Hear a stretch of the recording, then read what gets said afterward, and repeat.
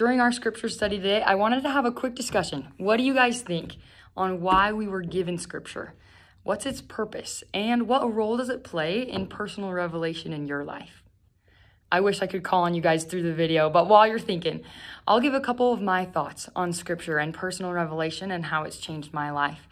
I know that personal revelation is all about a sincere communication and conversation and feeling with God, and we can do that through prayer. We can talk to Him as we pray, and He can talk to us through scripture study.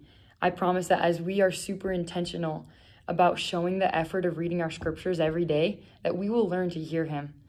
I am incredibly excited to hear your testimony on the scriptures, your experiences with personal revelation, and why you're here and reading your scriptures with us. I love you guys, and I'm so excited to read scriptures with you. Let's go.